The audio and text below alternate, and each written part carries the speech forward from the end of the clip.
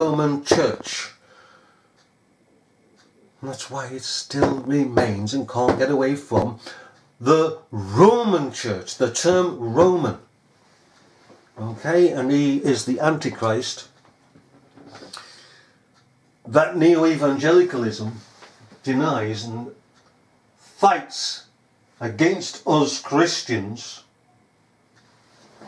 to uphold that there's an Antichrist to come. No, this is the man of sin, the son of perdition.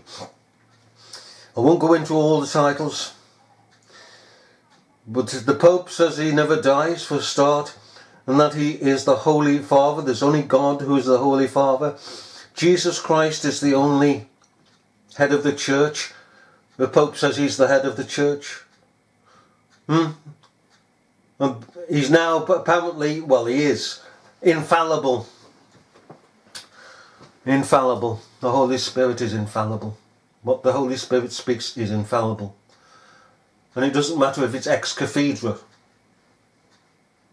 He's taken as infallible. His words dropped from his mouth as being infallible.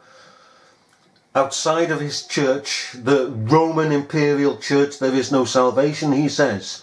No, that's again against Christ, directly against Jesus Christ. Because the Church of Jesus Christ, outside of the Church of Jesus Christ, the spiritual church, there is no salvation. Because all within that church make up that church. As simple as that.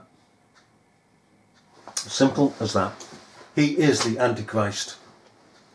He's the direct opponent of Jesus Christ, God Almighty, the Holy Spirit,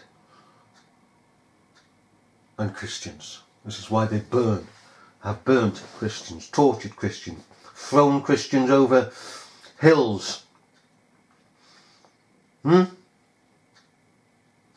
Massacred by the sort of whole villages.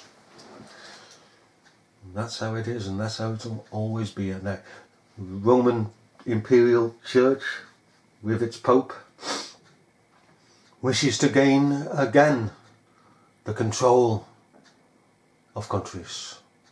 But it shall never happen. The blow has been struck by the Reformation. A deadly blow indeed.